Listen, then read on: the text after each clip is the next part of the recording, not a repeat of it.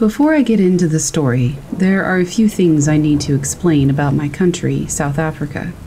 In South Africa, it's normal to have high brick walls with electric gates, electric fences, alarms, etc.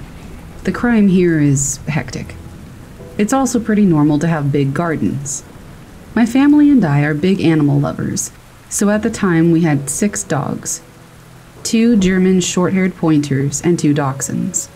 With that being said, our dogs roam freely in and out of the garden, as it's obviously enclosed. We usually leave the veranda door open during the day for them to do their thing. Another thing about South Africa is that it's normal to have a live-in domestic worker, like a maid or a gardener. The average family usually employs them. It's not just for wealthy people. For the story, our domestic worker is Ellie and our gardener is Vince. So this happened in 2007, when I was 9 years old. My older brother, who was 10, and I had just gotten our first cell phones that day. My dad surprised us after work. You may think it's a bit young, but it was used for emergencies or to communicate with our parents. Anyway, it's an important piece of information for later. We don't usually leave our veranda door open at night for security reasons. But I remember that it was a hot summer night, so, of course, this night of all nights, the veranda door was wide open, and the dogs were doing their thing in the garden. My brother and I were in my parents' room, setting up our new cell phones, all excited. Ellie's daughter, Anne, who's like a sister to us, she was 18, was helping my brother and I.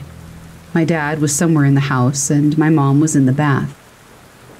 I specifically remember Anne having a comment about how the dogs wouldn't shut up and how annoying it was, and that's when I noticed it too. I mean, sure, they would bark, but it was usually the dachshunds that yapped. The bigger dogs just chilled out. Plus, it would only happen for a few minutes and then they'd get over it. Something was different that night. Even the bigger dogs were barking non-stop. My dad appeared in his room and mentioned to us that he too noticed the dog's incessant barking, and he was going to check if everything was okay. No alarm bells went off in my head, and I don't believe my dad thought anything was amiss either, because my brother asked to investigate with him and my dad agreed. I was obviously way too engrossed in my new Sony Ericsson. My dad ventured out to our garden with my brother in tow, when my dad had noticed the dogs were all grouped, growling, and going nuts at a dark corner behind our swimming pool. The best way I can describe it is that the garden beyond the pool hits like a slight decline, so we have a few steps leading down the hill to the bottom end of our garden. We usually have a lamp that lights it up, but my dad noticed how that lamp seemed to be off, which confused him because he could have sworn it was just working. Either way, my dad said that he got this gut-wrenching feeling because of all of this, and just because of how out of character the dogs were acting. He called them, and usually they would come running, but tonight they all seemed to just look at him, then turn back around and continue going crazy at this dark corner down the steps. My dad told my brother to go back inside the house and get a flashlight, sort of using it as an excuse for my brother to not come with him because of this feeling he had. When my brother went back inside to get the torch, my dad was slowly approaching the steps. He noticed how the dog seemed to be snapping at whatever it was, hiding just out of view in the darkness. As he got to the steps, he noticed the lamp was smashed. Confused, he inched toward the steps, and as he put 2 and 2 together, it was too late. My dad, being an ex-vet and avid hunter, felt something cold against his temple, and immediately knew it was a gun. Out of the darkness stepped 4 other men in balaclavas, all armed. Shocked, he stood frozen on the steps. The man holding the gun to his head was instantly aggressive and asked him where my brother was, that he saw my dad come outside with my brother, but that my brother went back into the house. Why? My dad said something came over him, and before he knew what he was saying, he responded with, "He's gone inside to press the panic button." As he said it, he saw how all of these guys started to panic. They started speaking in an African language called Zulu. He assumed that my dad couldn't understand because it's not common for white people to speak it. But my dad had actually grown up on a farm where he learnt it fluently because of the farm workers. The aggressive guy holding the gun said in Zulu, "Shit, the cops will be here any minute. Let's just kill this effer, grab what we can, and go." The others seemed apprehensive, and a smaller guy seemed really on edge. He continued saying how he can't go back to jail, and they need to get out of there before the cops show up, which would be any minute. He was panicking. My dad then fed on this guy's fear. My dad then interrupted them, speaking English and pretending not to understand what they were saying, and said that we usually have armed response vehicles that drive in our area, and since my brother pushed the panic button so long ago, they'll probably be here any second. And that did it. My dad watched as their plan unraveled before them. The smaller, scared guys started freaking out all the other guys, saying they had to leave right away or they'd be caught. He seemed to make the others more nervous and lose confidence, until they started full-on bickering amongst themselves, their plan slowly turning to crap. The aggressive one pointing the gun to my dad's head slowly lowered it, as they all started fighting, losing focus on my dad and shifting his focus onto the crew. My dad then used this as an opportunity to slowly back up the steps and turn and dart into the house.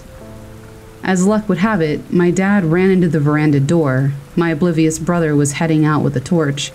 My dad scooped him up under his arms mid-run, sprinted into the house, not even closing the door behind him. Silly, I know, but I think he was just thinking about getting my brother inside. Anne and I were obviously also oblivious to everything when my dad rushed through the bedroom door, slammed it shut, and told us to go upstairs to the attic. "There's 5 guys outside with guns. They're here to hurt us. Get upstairs, now." My heart sank. I remember my body automatically responding and me sprinting to the stairs with Anne right behind. My mom ran out of the bathroom in a towel not too far behind. We sat there in the darkness, in silence. I swear you could hear a pin drop. I think we were all just waiting to hear something below us in the rooms. My mom cursed, saying she didn't have a phone. Neither did my dad. But in my hand was my brand new Sony Ericsson. No better emergency to use it in than right now, right? My mom dials the police, and I kid you not, they asked where we lived. We explained, and they said it wasn't in their jurisdiction. Sorry. Click. The line goes dead. We're now not only absolutely shitting ourselves, but we're flabbergasted too. My mom starts cursing like a sailor again, and that's when my dad realizes, damn, he didn't close the veranda door. And what about Ellie and Vince, who are in their rooms, blissfully unaware of the danger they're in? He gets his firearm in the safe in the attic, and tells us that whatever we hear, we are not to come downstairs, to stay hidden no matter what. I'm now sobbing, begging my dad not to leave us, but he says he has to go get Ellie and Vince before something bad happens to them. Now there are even more tears, because reality hits that there are 2 other people still in danger.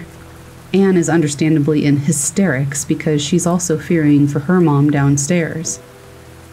My dad disappears, and the air is thick with tension. We can still hear the dogs going crazy, indicating that those men were still on our property. My mom then calls another number, the armed security that drives around the area, and they said they'd be over in about 10 to 15 minutes. They said to wait and stay hidden until they ring our bell at the gate. We all wait in silence, fearing that we'll hear a gunshot or something indicating those men are in our house, but there was just silence. The only sound was the dogs barking outside. After what seemed like hours but was most likely a couple of minutes, we heard stomping coming up the stairs, and my heart rate quickened. I remember shutting my eyes and just praying that it was my dad with Ellie and Vince. Luckily, it was. We all hid for a while and nobody dared to speak. The dogs seemed to have calmed down considerably, but were still barking every now and then. The gate intercom rang, and my dad told us to wait while he checked if it was the security company.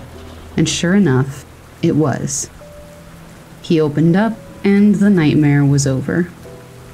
I remember standing up and my knees just buckling from the adrenaline my body had just endured. The armed security somehow notified the right police, and everyone investigated the garden. They found that there were actually 7 pairs of footprints, and that these guys bent the spikes on our wall and just climbed right over. We got an electric fence shortly after that.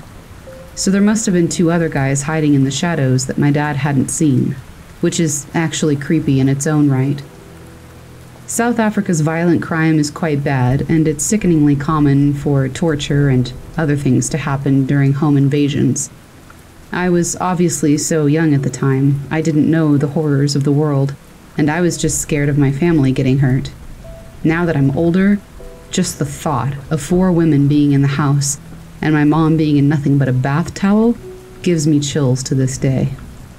The cops said that the fact that there were so many guys, instead of like 1 to 3, indicated that these guys possibly had very sinister intentions. Thank goodness nothing happened to my family, and I'm forever thankful for my dad's quick thinking regarding the panic button. Also, I'm so glad my dad understands Zulu and could manipulate the situation to benefit us. Lastly, my family will forever be in debt to our good boys and girls that warned us that night. Our dogs. A terrifying and life-changing outcome would have 100% happened that night had it not been for our incredible dogs. From that day forward, my dad always gives them leftover rice or meat with their dinner. Rest in peace to all of you. I'm sure there was a special place in heaven reserved just for you angels.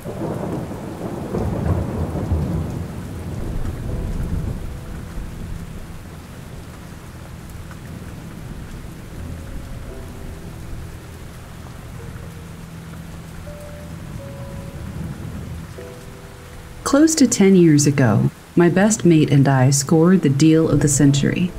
Liv and her parents recently purchased and refurbished home for cheap as chips rent, so that the property wasn't considered unoccupied and their insurance would still cover it. They were planning on selling their house in the country and moving closer to town in a year. But when they spotted this place, it was perfect, so they snapped it up. They couldn't be bothered dealing with rando tenants for a year, so they offered it to us. Awesome. It was a lovely old mid-Victorian style house with a hallway running the majority of the length on the left side, and 3 bedrooms and a bathroom coming off that hallway to the right. At the back of the house was an open-plan living room and kitchen, and a backyard. It was in an inner Melbourneian suburb, so it was totally fenced in with 6-foot fences on 3 sides. The front had a cutesy white picket fence. On the right side of the property, an outdoor gravel pathway was wedged beside the bedroom walls and the fence line. It began with a gate in the front yard and ran the length of the property to the backyard. My mate obviously scored the master bedroom at the front, with lovely vertically opening bay windows facing the front garden and street. I had the next bedroom, with a window facing the gravel path and fence. The 3rd bedroom was our study. We lived here for close to 10 months in bliss. Great house, great company, and even though the area was considered a little dicey, the location was great. One hot summer's night, we said our goodnights, and I hit the hay and zonked out immediately. My housemate stayed up in bed to read for a bit, with just her bedside light on. She was doing that for just over an hour, before she heard this weird scratch on the front window of her bedroom. Initially, she put it down to an overhanging tree branch. That was, until she realized there was no overhanging tree branch. She sat frozen in fear, blankly staring at her book for what felt like an eternity, until she heard the noise again, and again. Slowly looking up, she saw a dude wearing a hoodie trying to open her window, looking her dead in the eyes while he did it. She screamed, jumped out of bed, and ran straight into my room. I woke up super dazed as she was pulling my hand and whisper yelling that someone was trying to break in. She had a tendency to be a little overdramatic sometimes, but I swear I've never seen somebody look so genuinely terrified. I went to grab my phone to call the cops, but we just went completely still when we heard the distinct crunch, crunch of someone walking down the side path of the house. We both rolled off my bed onto the floor and went completely still. The crunching continued, getting closer and closer to my bedroom window. I don't know what it was about that distinct sound in the middle of the night when it's otherwise quiet, but it was like it was deafening. And that's when I realized why it was so loud. My window was wide open. I jumped up, slid the window down, and slammed the lock shut just as he reached it. He looked at me, but he didn't react at all. He just calmly tried to open the window, but when he realized he couldn't, he continued down the pathway to the backyard. I was thoroughly losing my mind now, and my housemate was sobbing on the floor, looking up at me like a bunny about to be torn apart by a fox. I sprinted to the back door to thankfully find it locked. I ran back to my room and called the cops. I don't know what the cops knew that we didn't, but they must have broken a land speed record to arrive all of 3 minutes later, lights and sirens off. We saw them go down the side path, guns drawn, straight to the backyard.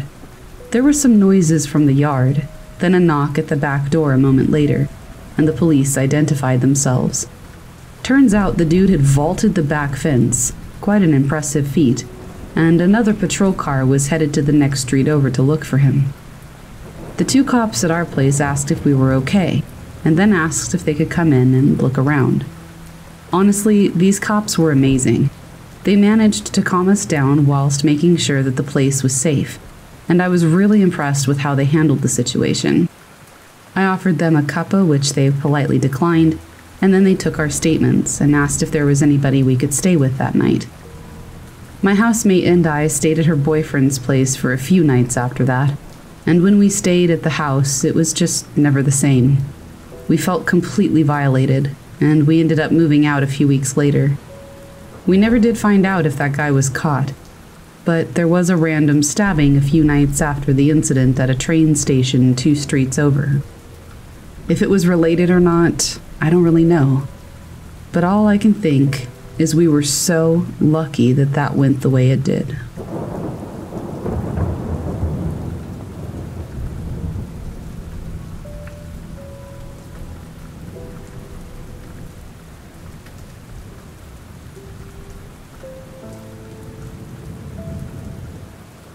So it's 7 a.m. and I'm idling in a McDonald's parking lot until sunrise. The past few days with an escalating prowler have finally driven me out of my home. I'm a 25-year-old female and I live alone on the ground floor of some cute condos with lovely neighbors. I work nights, but with the pandemic, work has been seldom. Naturally, I'm used to staying up late. 4 nights ago at 2:30 in the morning, I'm watching TV in the living room, and my dog starts growling at the window. She only does this when someone or something is on my patio, and usually it's a cat or a raccoon. I assumed it was an animal outside, until I heard what sounded like somebody trying to open my door. I sat still and listened for more noise, because I just couldn't believe that that was happening. I called my mom because I was feeling weirded out, and then I peeked through my blinds, all of which were closed by the way, to see the gate to my patio is wide open. I know I shut it, and the wind has never blown it open. I'm still on the phone with my mom, and I get the genius idea to go show whoever it is that I'm not scared, and go latch my gate while making my presence known. I go outside, and there's a man on the walkway near my patio entrance. He was walking away until he heard my door open. He fully turns around to face me and stops, staring. Average-looking white guy, hoodie up, hands in his pocket, no bag. Strange, as I first assumed it was just a patio thief. But when he turned around and looked at me, I got a chill. Why would this thief show me his face and make a point of fully turning to face me and stare? I'm shocked, and I begin walking backwards toward my door to go inside. He turns back around and keeps walking away. He takes 3 steps, then fully turns around again and stops to stare at me. I went inside and stayed on the phone for a couple of hours until I finally fell asleep. I called the non-emergency police and they made a note. After that first weird encounter, I put a long and low-to-the-ground flower pot against my patio gate, so it would make a noise if somebody opened it. A couple of nights passed and I didn't notice anyone creeping about. Until last night. Last night at about 1 a.m., I hear a crashing noise. Again, I call my mom for reassurance, and I look around the house to see if anything had fallen. I think it must be nothing, and I get off the phone. And that is when I suddenly remember my DIY flower pot alarm. I peek through the blinds to see, yet again, my gate is open, and the flower pot was knocked over. He came back. I called the non-emergency police line again, and this time they came and did a patrol of the neighborhood, but they didn't catch him. Fast forward to tonight's incident. Needless to say, I'm thoroughly creeped out. I find a deal on some security cameras with motion detecting capabilities. I got to Best Buy just before closing and snagged the last pair in stock. I set those bad boys up and felt pretty safe. 1 a.m. again. I'm running a bath, on the phone with my boyfriend, and I get a motion detected alert from my security cameras. I assume it's just a cat, because I didn't hear the gate crash. I had reset the flower pot system after it was knocked over the previous night. To my horror, I see a man tiptoeing from the side of my patio toward my door. Hoodie up, hands in pockets. He knew not to use the gate because it made a noise last night. It was him. He wiggles my door handle. I'm absolutely terrified because he's right there. He's back again. I throw on a long coat and run into the lobby barefoot and call 911. My boyfriend got there before the police did and was running through the back with a baseball bat looking for this creep. Unfortunately for me, and lucky for him, he didn't find him. The police didn't find him either. So I'm sitting here at a McDonald's in the parking lot at 7 a.m. scared to go home. It's just all too creepy, and I know to trust my gut. Why would he turn around and stare the first time? Why would he come back after he knew that I saw him? Why is he so determined to be here? I mean, he hopped the fence to avoid the loud noise of the gate and flower pot. What scares me most is how persistent and undeterred he seems by all of it. What will stop him? What's his end game? Nothing is missing from my patio. Frankly, there's nothing to steal. He never had a backpack or any kind of bag. Just hands in his pockets. I have him trying the door tonight on video, so hopefully that will help him get caught. I just wish I understood the psychology of guys like this. I mean, honestly, what can I do? I'm staying at a friend's house for a few days, and I'll be monitoring the cameras closely.